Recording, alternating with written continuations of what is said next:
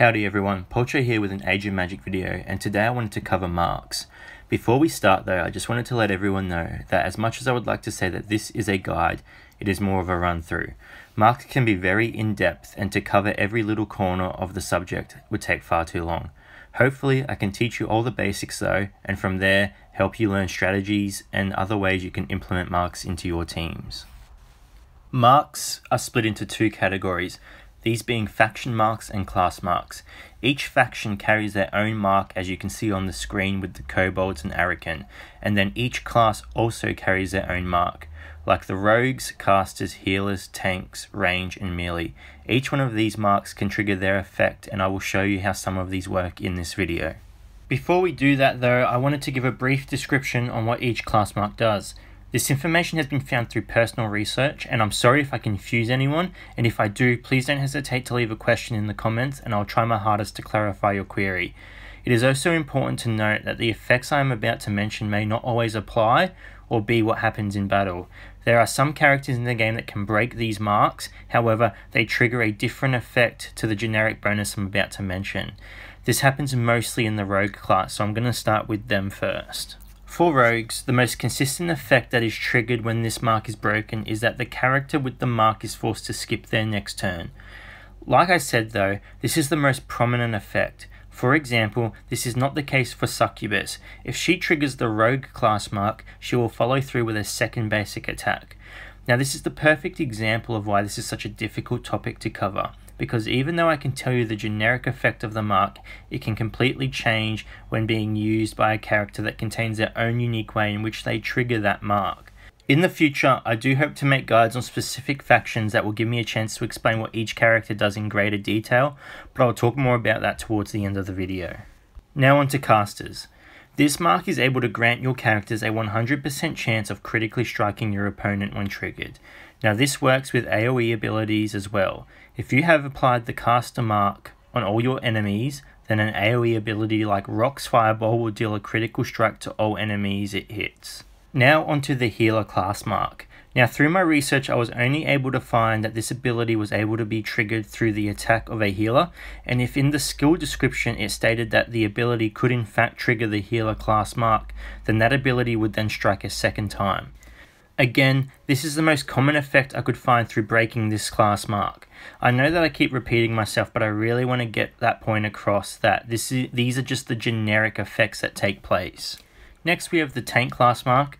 This mark, when triggered, will allow the character to heal for 10% of their maximum health.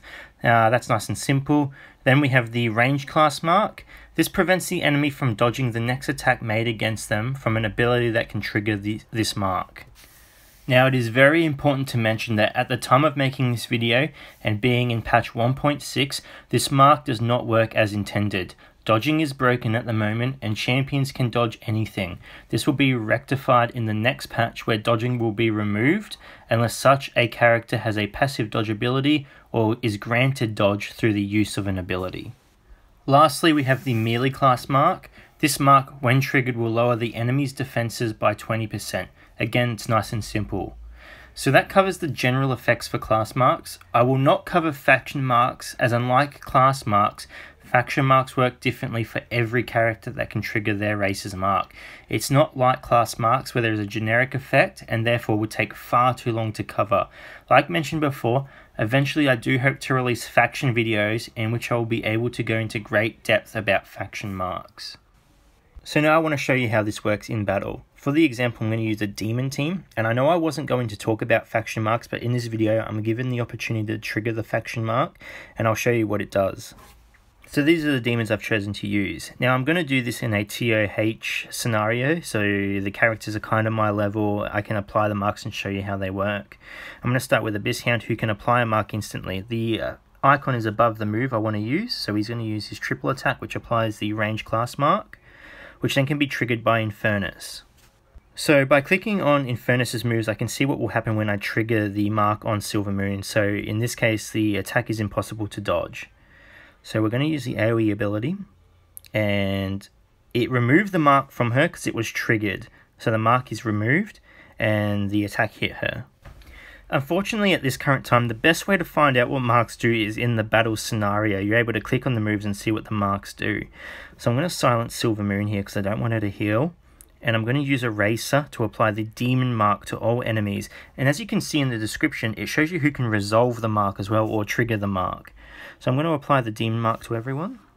Now as you can see, Ryza is underground and the move did not hit him, therefore he hasn't got the mark on him.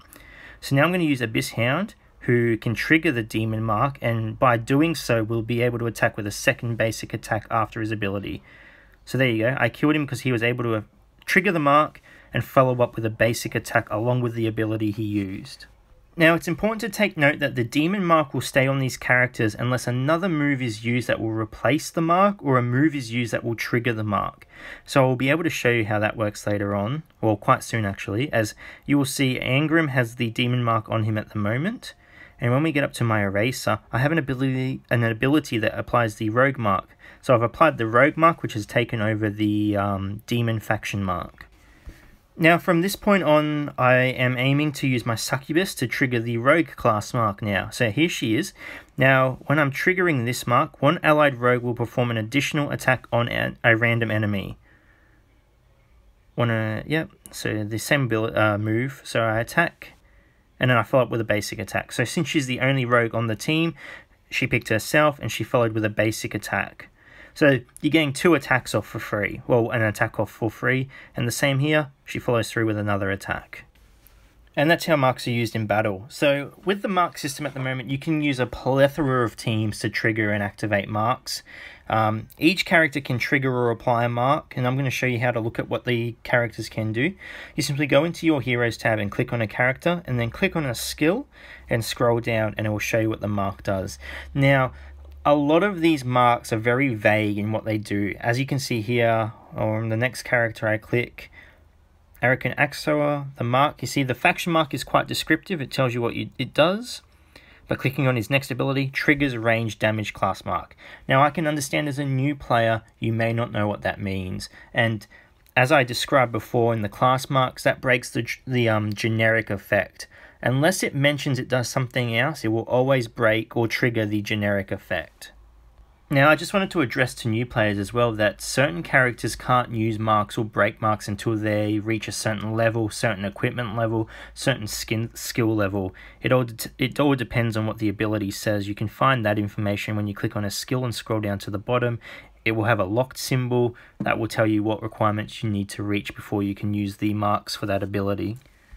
I really do want to do faction videos for the different factions in the game, and I have requested another account linked that isn't able to compete in arena or do anything else apart from battle the campaign or tier H, where I can have all characters the same level, same item level, same everything, so I can show people in depth what each faction does.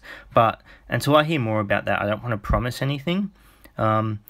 Again, I hope this video has been helpful in some way. If you do have any questions, please feel free to leave a comment below, and I will try and help you in whatever way I can. I also just wanted to mention, but thank everyone so far for the support they've shown me. I do hope to bring more videos out that help the public in the way they play Age of Magic. And without you guys, this wouldn't be possible. So thank you very much for the support, and I really do hope that this video has helped you all out in some way. Until next time, thank you for watching, and take care everyone.